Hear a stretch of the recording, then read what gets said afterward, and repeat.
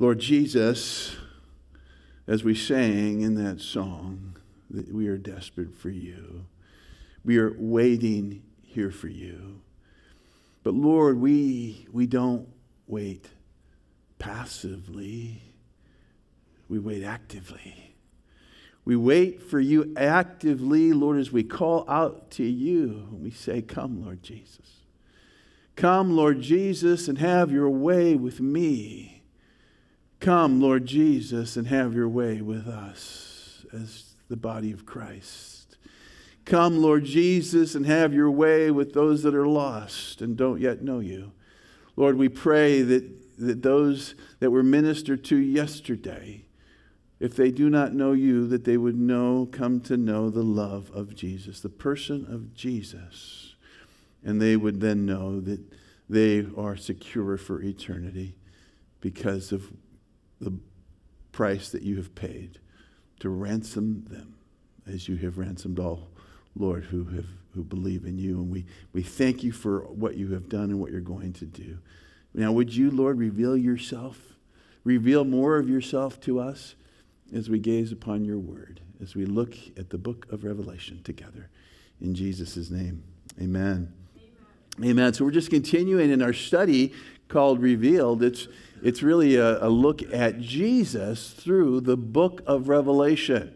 And the book of Revelation is the absolute last book of the Bible. There's not, for me, I have my tab here at chapter 22, which is the last chapter of Revelation. Just a bunch of commentary after that. It's the absolute last book of the Bible, and we really spend very little time in it. If you poll the church, you would find that many do not spend a lot of time with the book of Revelation for many reasons. We're intimidated by it. We're scared of it because of the judgments that are talked about.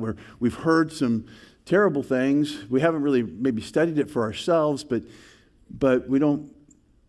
Many times we say, well, what God is going to do, he's going to do, and so what does it really matter? I want to encourage us to, and that's why we're studying this book, we want to encourage us that we are called as his disciples to study the whole Word of God, not to pick and choose, the whole counsel of God. And he tells us in the very beginning of Revelation that those who read this book aloud will be blessed, and those who do what it says to do will themselves be blessed. How can you do what it says to do if you don't read it or study it? So that's very simplistic, but we have to know what it is that he's called us to do. So we're studying it because it's part of the Word of God. But we're also studying it so that we understand. We understand what's coming, and we understand that Jesus called his disciples to know the signs of the times, that we need to know what is happening and what it is that God is doing in the earth. And if we don't look at his prophecy about what is coming, then how will we know? And so Jesus is calling us to be aware of what's coming. But we also study it because we're looking at the judgments, the ultimate judgment of God. And as we look at all of Scripture, we see throughout Scripture, the prophets of the Old Testament prophesied the end of the story. They prophesied the end, and they prophesied that as good news. And there were many judgments that occurred throughout biblical history that we need to know about and we need to understand. I love Daniel because Daniel was studying the book of Jeremiah, and he was saying he was in exile for 70 years, and he's crying out to God, I don't understand. Jeremiah prophesied hundreds of years before me, Daniel says, and he talks about 70 years for the exile period. It's been 70 years since we've gone into exile. God, show me what you're doing. Explain this to me. And he's calling out to God for understanding. How many of you have done that? How many of us have done that when we're looking at the Word of God? We don't understand it. Daniel is a great example. When we don't understand what we're reading, we call out to the Spirit and we say, give me understanding. And Daniel was praying and fasting, and that's when the angel Gabriel came and spoke to him. That was honoring. God was honoring him for his humility, but his desire to know, and then gave him prophecy that we are looking at even as we look at the book of Revelation, that the book of Revelation and the book of Daniel have to be read together to understand. And so we're looking at the book of Revelation because we want to understand God's story. We want to understand what his prophecies are, what is coming, that we might join him in what he is doing at that time. And finally, we want to do it, we study it so that we can be obedient, so that we can understand. We might say, you know what, I don't like all those judgment things. I don't like all the stuff, the bad things that are prophesied that are going to happen to this earth and to the world, so I'm not even going to look at it. And I want us to just look at, if we think about that, look at the book of Exodus for just a minute. Can you imagine if the Israelites had said, we just want to love God, we just want to be in relationship with him. I don't really want to hear about the angel of death coming over. I don't really want to hear about the blood that I have to put over my doorpost. That's kind of weird. So I'm not going to do it. I'm just going to love God. Well, we know from the book of Exodus, and we know from what we've read and studied, that it's that blood of the Lamb on the doorpost that saved them and saved their family from sure death, from the angel of death. God gives his people in his church instructions for our good and for his glory. So we have to look at the book of Revelation, and we have to study it and understand what is it that's coming and what's our role. What role do we have? And as we continue our study, as we look forward, we're going to be looking at also the idea of the rapture. And what I'm encouraging you to do is during this time is to be like the Bereans and say, Pastor, you're saying one thing, but I need to study it for myself. Absolutely. Look at it for yourself. And I'll give you just a little bit of insight. I personally do not believe that the church is going to be raptured before the Great Tribulation. And that might say, whoa, what are you talking about? That blows my mind. I really want to encourage you to do what I have done personally and studied it. And that's why I've come to believe what I believe. Whereas before I was accepting what everybody else was telling me. And I realized, my goodness, I have to study this for myself. That is what I'm challenging each of you to do. So, as we look at Revelation, we're looking at the person of Jesus. We're studying this book so that we can get to know Jesus. And Jesus is revealed in this book like in no other book. And we want the whole of Jesus, not just the parts that we find appealing. We want all of Jesus. And so we're looking at chapter 5 right now. We've been in chapter 5 for a little while, for a few weeks, and we're going to finish chapter 5. But there's so much in chapter 5. It's, as we talked about, it's kind of, I believe it's the pinnacle of Scripture, that all of Scripture points to chapter 5. And then the end of the story that comes from 6 to 22.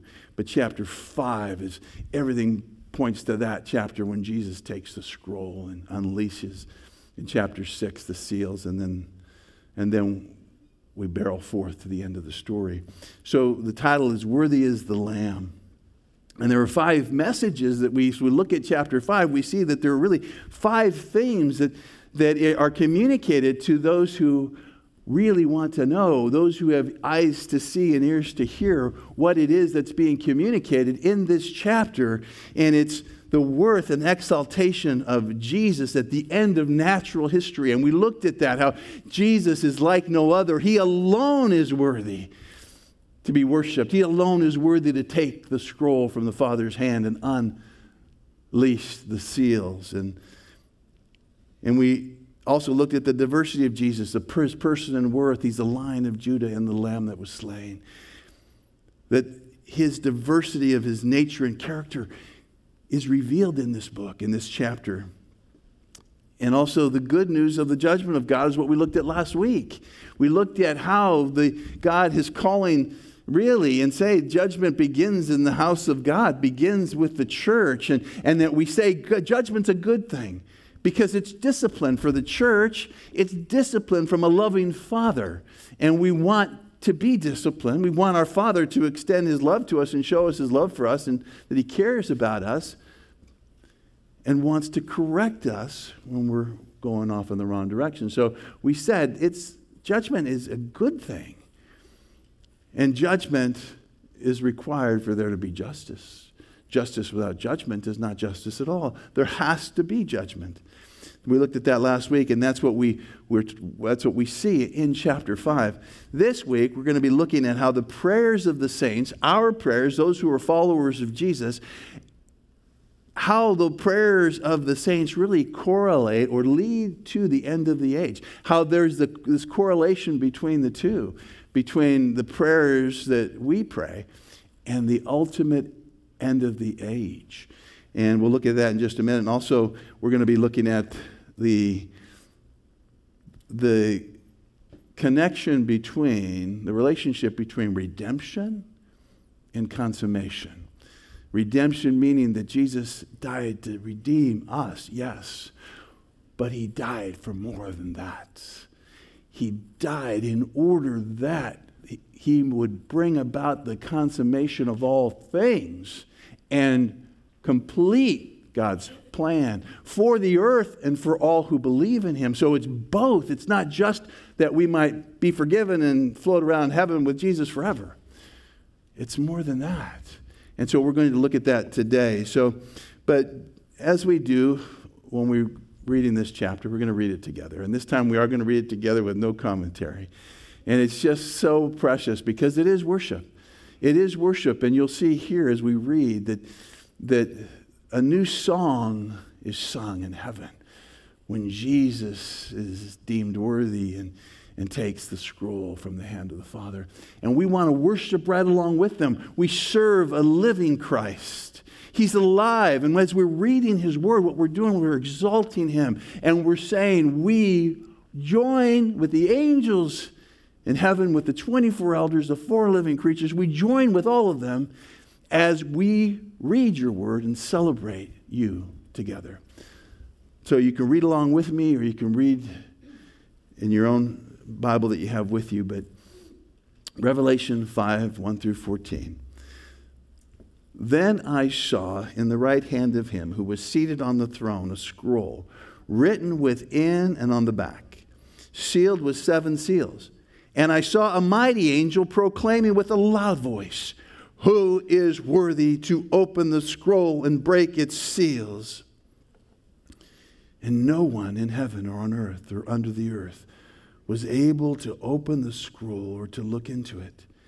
And I began to weep loudly because no one was found worthy to open the scroll or to look into it. And one of the elders said to me, "Weep no more. Behold, the Lion of the tribe of Judah, the Root of David, has conquered, so that He can open the scroll and its 7 seals." And between the throne and the 4 living creatures among the elders, I saw a lamb standing as though it had been slain, with 7 horns and with 7 eyes, which are the 7 spirits of God sent out into all the earth. And He went and took the scroll from the right hand of Him who was seated on the throne. And when He had taken the scroll, the 4 living creatures and the 24 elders fell down before the Lamb, each holding a harp and golden bowls full of incense, which are the prayers of the saints. And they sang a new song, saying, "Worthy are You to take the scroll and to open its seals, for You were slain, and by Your blood You ransomed people for God from every tribe and language and people and nation. And You have made them a kingdom and priests to our God, and they shall reign on the earth."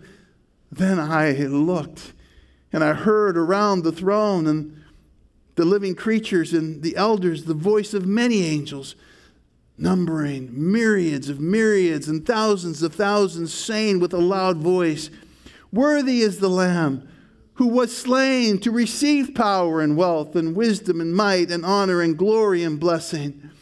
And I heard every creature in heaven and on earth and under the earth and in the sea and all that is in them, saying, "To Him who sits on the throne and to the Lamb be blessing and honor and glory and might forever and ever."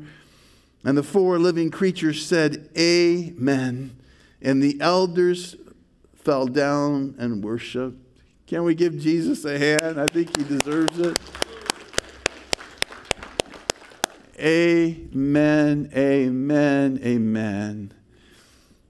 So as we just continue to gaze upon the face of Jesus and the person of Jesus by studying this wonderful chapter about our Savior, that we're going to be looking at the fourth and fifth themes or messages of this chapter. And the fourth one is the dynamic relationship of the prayers of the saints and the end of the age. And the fifth is the connection between redemption and consummation of all things.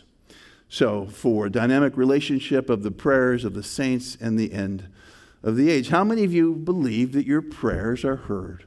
How many of you believe that? Otherwise, why would you pray?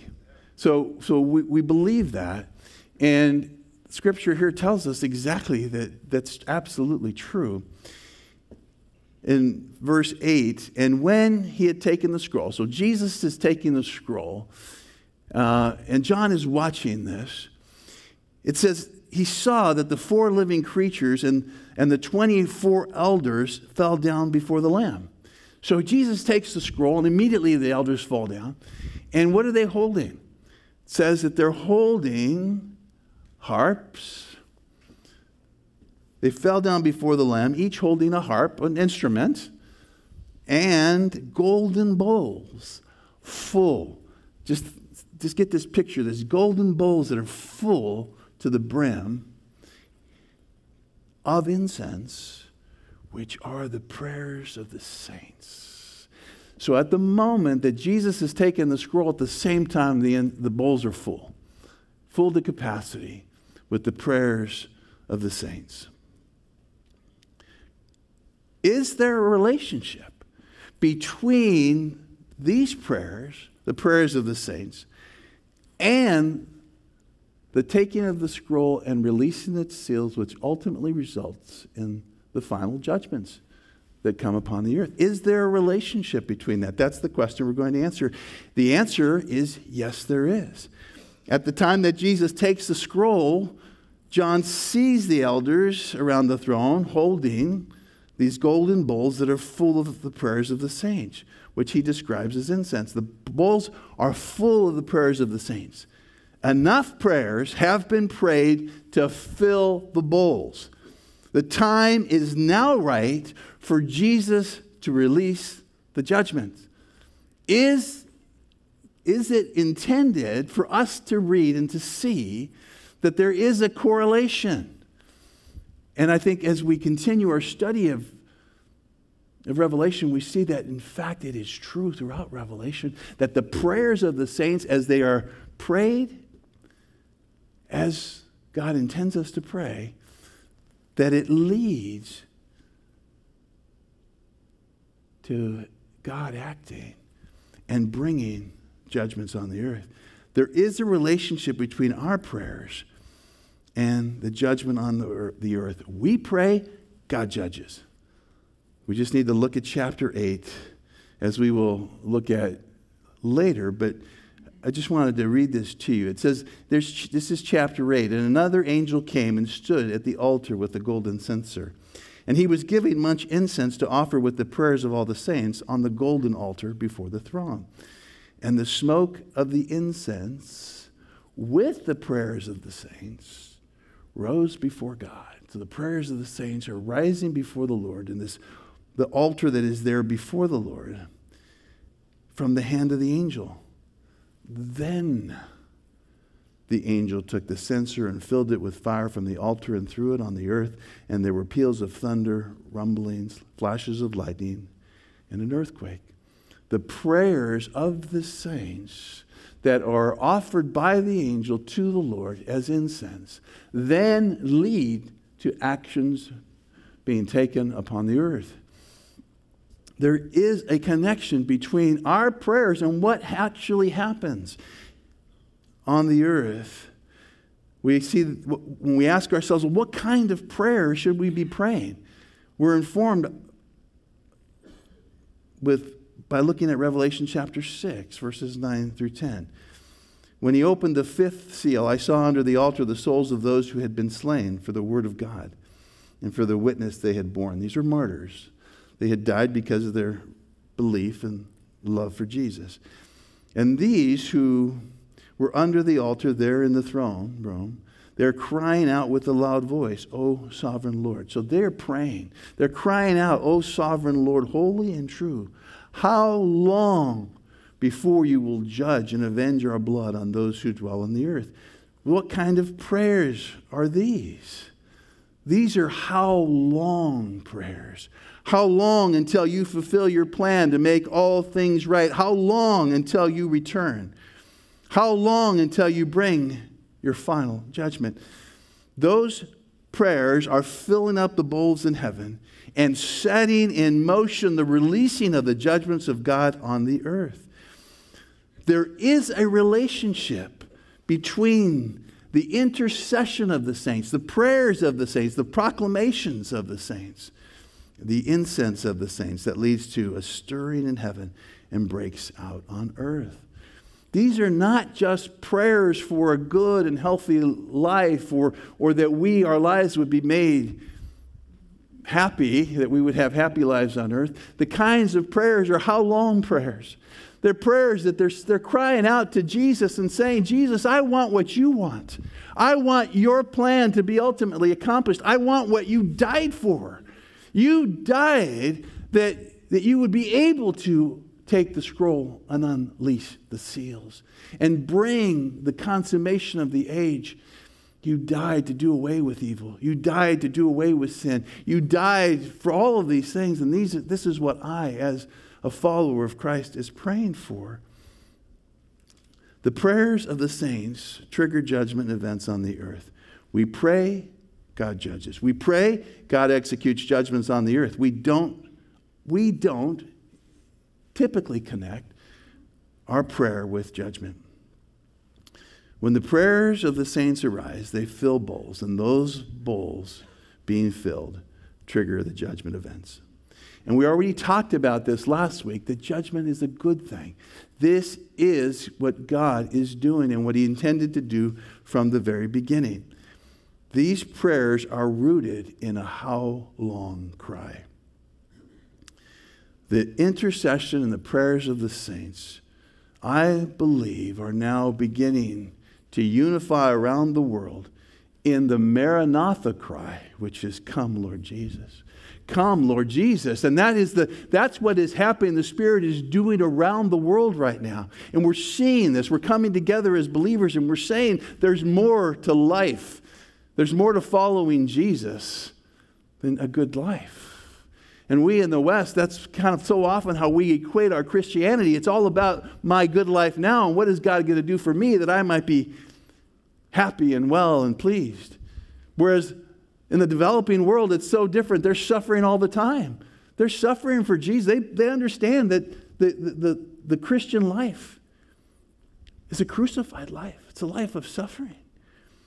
And they're crying to Jesus, "Come, come, we want you. We don't just want a good life, we want you." And we see so often that in the West, when we exalt entertainment, we exalt pleasure, we exalt all the good things because they're so easily available to us, that often leads us away from the Lord, not closer to Him. So the question is, do we want Jesus? Or do we just want what Jesus provides? I mean, as a parent, how many of you have adult children? Most of us here have adult children. And the question is, do our children want us?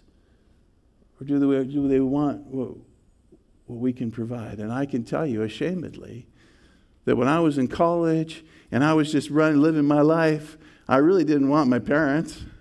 I just wanted them to pay for everything. Pay for college, pay for oh yeah, call them up, "Hey, I need some more money. Can you put some money in my account? Hey, you want to come over for dinner?" "No, not really. I just want what I need. Give me what I need. I really don't want you. I just want what you're offering me." And I know that's can be a harsh word, but the question is, do we want Jesus and what Jesus brings when He comes? Because without the judgments, we will not have Jesus. That is the end of the story. And so when we say Maranatha, we're saying, come, Lord Jesus, bring your final judgment, bring justice, do away with evil, restore the world, and accomplish your final purposes for the earth. That's the Maranatha cry. That's come, Lord Jesus. And as we look at the book of Revelation, and you might, as you read it and we study it, you're going to say, wow, this reminds me of a book I read kind of in the Old Testament. There's lots of things here, like plagues and things that remind me of Exodus. It reminds me of when the Israelites left Egypt and all the plagues and things that happened. Yes, it should. And at that time, what happened when Moses was called by God to go and to lead the people out of Egypt? We look and we read in Exodus that the Lord said, I have surely seen the affliction of my people who are in Egypt and have heard their cry. Because of their taskmasters, I know their sufferings. And I have come down to deliver them out of the hand of the Egyptians and to bring them up out of the land to a good and broad land, a land flowing with milk and honey. God heard the cries of his people crying out to him. And he said, I've heard their cries.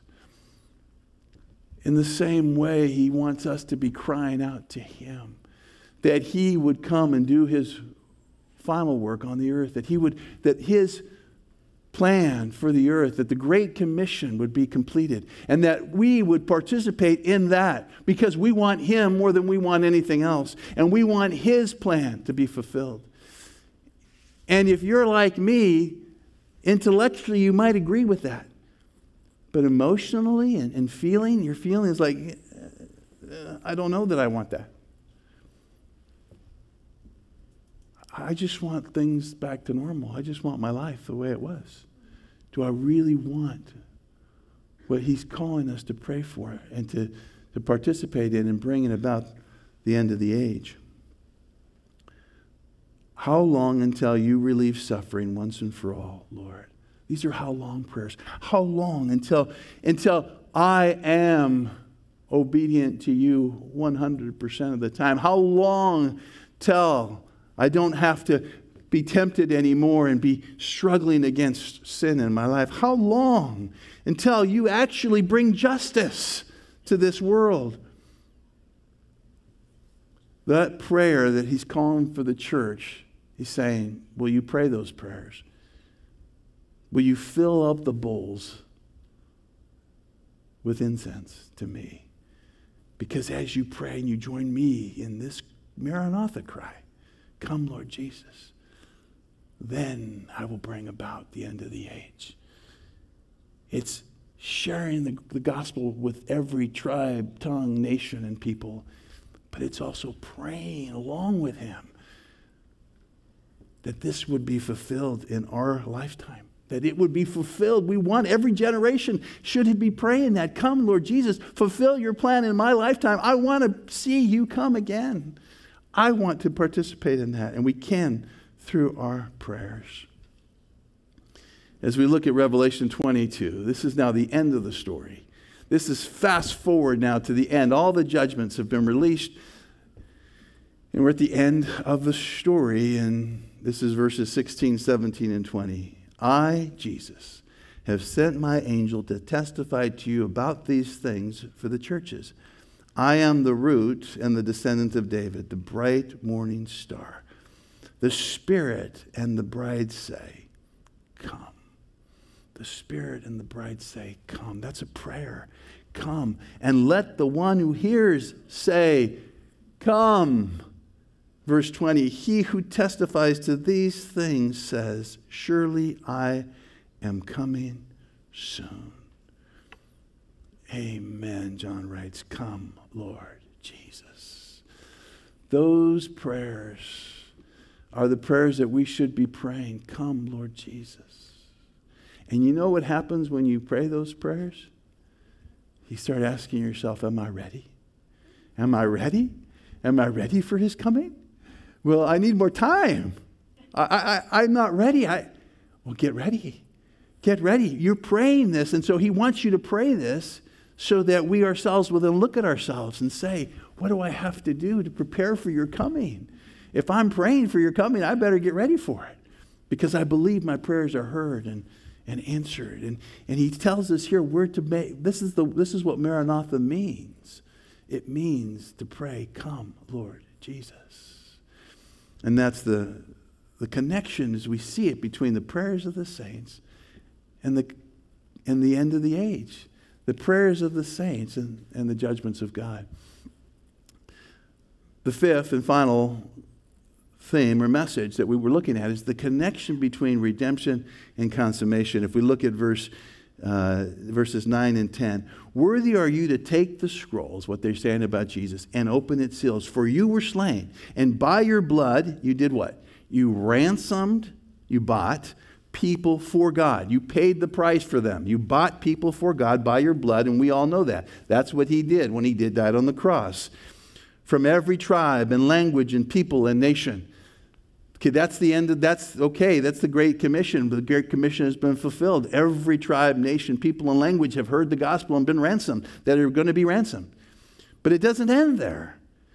It says, and you're worthy because you have made them a kingdom and priests to our God, and they, those that have been ransomed, you and I, shall reign. Where? Shall reign on the earth. Shall reign on the earth. So what is the relationship between redemption and the consummation of all things? Did Jesus' dying do more than forgive us and justify us? The answer is absolutely yes. He died to ransom us, to buy us. Yes, he did, to forgive us. But not so that we could float around in heaven forever in glory, but that we would reign with him. Where? On the renewed and restored earth, the new earth. Not in heaven, but on earth. That's why he died for you and for me. To buy us that we might reign and rule with God. That God would dwell with us on the earth, and that we together would dwell with him and reign and rule on the new earth. The judgments of God lead to the splitting of the skies and Jesus coming back on the clouds and the establishment of his kingdom in Jerusalem. His physical kingdom in the physical new Jerusalem that will be established here on earth. He is worthy to take the scroll to release the end time judgments that we shall reign and rule on the earth. Because you bled, you redeemed people, and we will reign on the earth with you, Jesus. If we die before or during the great tribulation, we will not stay there forever, but we will return to the earth to reign with Jesus. How many of you knew that? That we would come and we would actually be brought back to the earth with him and reign on the earth with him, a new earth.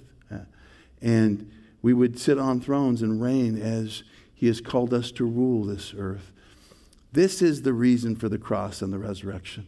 The reason why he saved us, why he redeemed us. He bought us so that we would reign on the earth with him. This is the reality for which we are living. As we look at Revelation 11:15, we see what his ultimate goal is. It's to reign and rule on this earth. Then the seventh angel blew the trumpet, and there were loud voices in heaven saying, the kingdom of the world as it currently is, has become the kingdom of our Lord and of his Christ, and he shall reign forever and ever. Remember when the disciples were asking about what are they going to get because they've given up everything? What did Jesus say to them in Matthew? Then Peter said, and see what we have left everything and followed you. What then shall we have?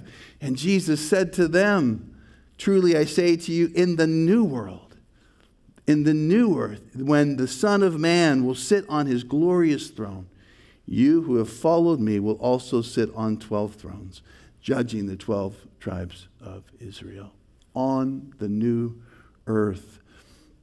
In Acts chapter 3, we read, repent therefore. Peter is calling. He's calling the Jews to repent. He's calling them to repent for having sacrificed their Messiah. And he says, repent therefore and turn back that your sins may be blotted out, that times of refreshing may come from the presence of the Lord, and that he may send the Christ appointed for you, Jesus, whom heaven must receive until when? Until the time for restoring all things. Jesus will remain in heaven until the time for the restoring of all things, when he will come and reign and rule with us from Jerusalem on the earth. This is about which God spoke by the mouth of the holy prophets long ago. This is what it's all about. When he comes, he will restore all things. He will make a new heaven and a new earth by restoring everything that has been corrupted, defiled, and broken from sin, depravity, and rebellion. Jesus is coming to put the rebellion down once and for all, for us to be with the Father and to reign and rule with him as he intended from the beginning. That's what our soul should be longing for and crying for, is that he would come back and establish his actual theocratic government on the earth, in which we will join him to reign and rule. That's what we should be longing for. Not praying that our earth will be just better, that we somehow would be better. That's not the purpose for which he died. And so we have to understand the good news of Revelation and the good news of his promises. The taking of the scroll and the tearing of the seals sets in motion the judgments of God that lead to the splitting of the skies and the establishment of his kingdom in Jerusalem. And that, brothers and sisters, requires us to wrestle with the implications, when we think about this, the implications of an earthly reign, not just of Messiah, but you and I. What does that mean for me right now? What must I be doing to prepare for that? What is he calling me to? There is indeed the gospel. The gospel is about, yes, our personal redemption, but for a purpose, that we would be bought so that we could reign and rule, so that we can dwell with God on the earth, on the new earth that will be made pure and purified by the fire that will come. It's like this Holy Spirit that purifies us and cleanses us will do the same thing to the earth. We were born again and regenerated by the Holy Spirit working in us. That's exactly what he wants to do with the earth. And for us to dwell on that earth. So that's the last message of chapter 5. We looked at the worth and exaltation of Jesus at the end of natural history, his diversity in his character, the good news of the judgment of God, the prayers of the saints, and the end of the age, and how our prayers are significant, and the relationship in the gospel of redemption and bringing about the consummation of the end of all things. And then, now the rest of the story. So we look at chapter 6 next time. Chapter 6, verse 1. Now I watched when the Lamb opened one of the 7 seals. Just declared his worthiness. Just declared that this is the most wonderful thing that he will ever do. And then we read about it. If we don't know the reason for these things, then we will not understand them as we read them. We don't understand their place. We don't understand it.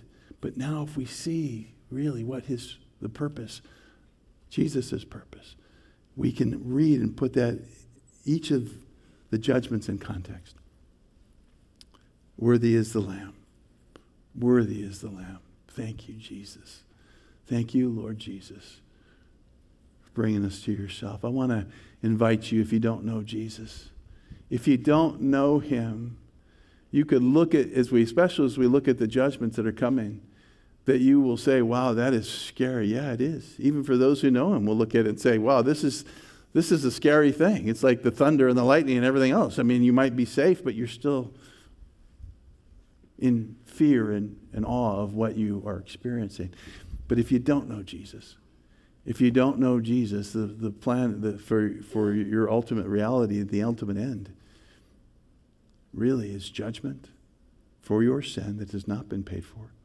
You remain a prisoner of the devil, and you will then die in your sin and join the devil for eternity in the lake of fire.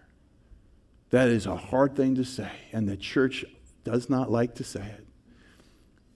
But it is all over Revelation. Jesus said it. How can we ignore what Jesus has said? If you don't know Jesus, if you say, I don't care that you died for me, I don't need you, then you will die in your sin and you will forever be in torment in the lake of fire. That's what the Bible says. Just read chapter 6 to 22 for yourselves. I want to encourage you. Is there anybody here who says, I need to know Jesus. I need to be saved. I need to accept his death and resurrection for me, that I might be secure with him forever and protected and loved, cared for, and that I will one day reign and rule with him. That's the plan. It's always been the plan.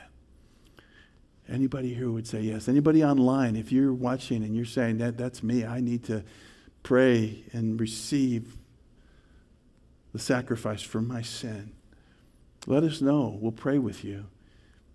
As we worship, and then I'm going to call the worship team forward, as we're worshiping and we're glorifying him right now, and you're feeling convicted and you say, I just need someone to pray with, please, our prayer partners in the back after the service will be there to pray with you. And if you receive Jesus today, let us know. We'll pray with you and help you along the way. God bless you all. Worthy is the Lamb. Amen.